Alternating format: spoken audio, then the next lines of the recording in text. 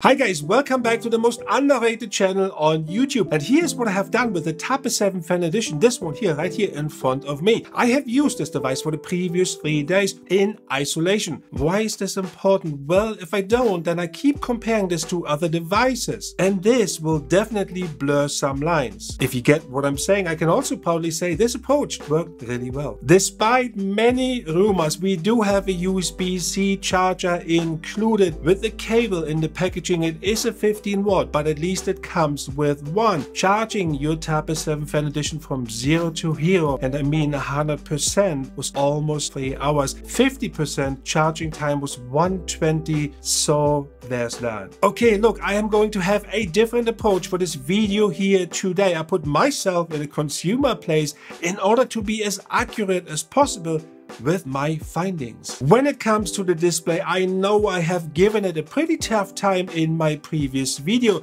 and the reason being is because I compared it with the Tapas 7. I compared it simply with other devices. And I'm going to park the pricing right now because I had a similar dilemma with the Tapas 7 and the Tapas 7 Plus when I compared both displays. Now, having used the Fan Edition exclusively, it became all relative. Because when I worked on it and I looked at it every single day, there was absolutely nothing wrong with the display. It becomes an issue when considering pricing and putting it next to another device. And the example I can give you, which is slightly far-fetched here, but I recently bought an OLED TV. I used to have all the fancy LED TVs before. Now I have an OLED TV. I can clearly see the difference, but only by experiencing both TVs side by side. And it is fair to say now I'm pretty spoiled with the OLED TV. To conclude the display section, it does have 60 Hz. The panel will give you 60 Hz. And you can have full HD playback on Netflix. It doesn't have HDR for YouTube. In the advanced settings, you can go up as high as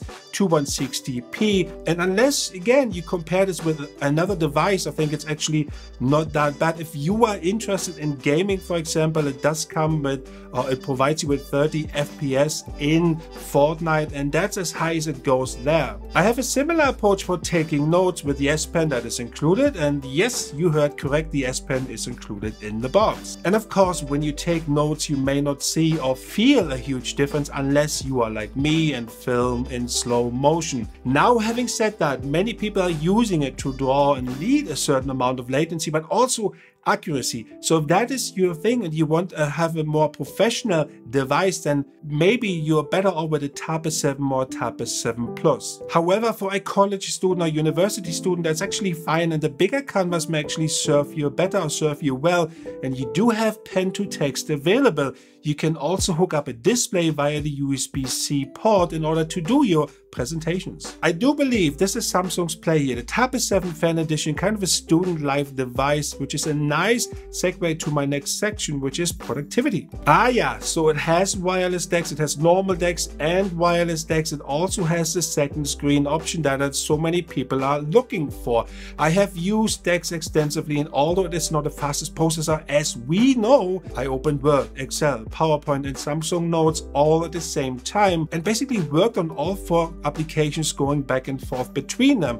So there was the occasional second delay, but all in all it was fine. And even plugged in with a monitor, that was all fine. It all depends on your workload. Again, 4 applications in DeX mode worked fine with some sort of delay, but nothing really major here. There's no fingerprint sensor, but it does have 5G, so you can go out and about. I don't know if that's any use for you, but you be the judge of that. In case you wonder what the camera looks like and what the microphone sounds like, well, here we go. And let me introduce you to my lovely dog, DJ. Hello, DJ. She is confused. Dress to impress like it's prom night. And when you live in top shelf, you know you gotta set the bar high. Had the same dreams since we was kids. Big trips, big cars, and even bigger cribs. Never thought that it would happen just the way it did. Fast forward that now, it's just the way we live.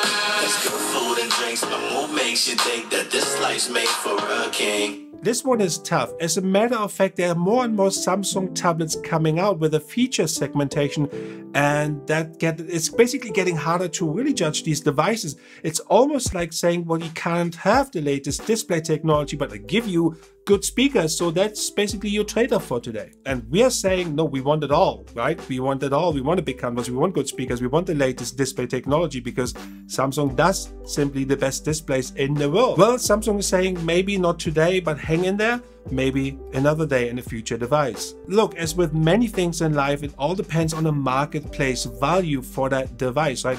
How much are you willing to pay for this device?